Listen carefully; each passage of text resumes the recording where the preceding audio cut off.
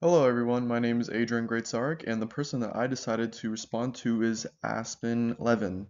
So the first question was, what connections did the student make to Dali's work, to creativity and innovation? The connections that Aspen made were he noticed how different groups managed to spark creativity from kind of different places. He found it really interesting how the creativity was inspired and found. He mentioned the example of Dali. He would go to sleep with keys in his hands, and whenever they would drop, um, he would wake up, and whenever what was on his mind, he would write down and create art from that. Okay, so the next question. How did the student explain how creativity was connected to entrepreneurship and innovation?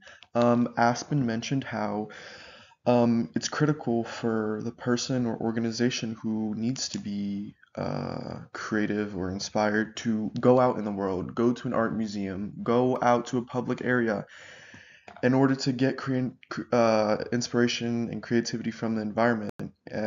It's not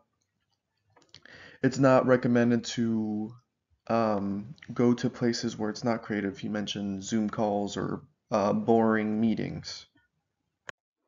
Okay, so the third question, how was the student's view change about the region's entrepreneurship and innovation in the area?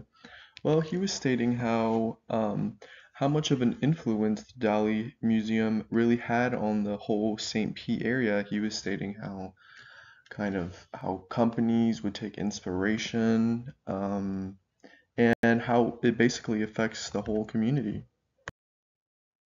Okay, and the last question. What two examples of creativity and innovation will come from the St. Pete, Tampa area? Um, he mentioned Jabil and Know Before. These are both software companies, and he mentioned how they're very innovative companies and how, like stated previously, lots of their inspiration has come from the Dali Museum. Overall, Aspen did a really great job, and yeah, have a great day.